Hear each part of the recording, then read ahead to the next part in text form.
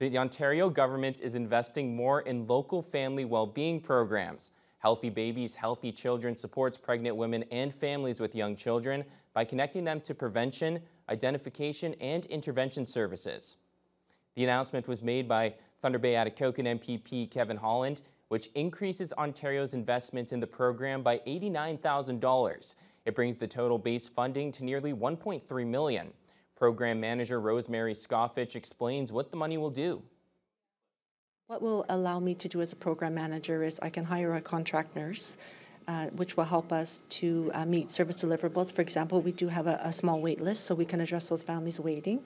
And then, because of inflationary costs, we have had to cut from our budget in other areas, so this will allow us to top up those areas that we previously cut from. Really impressed upon me the work that's being done, the importance of this service to our community and to the young families, and making sure that our children are getting that healthy first start in life.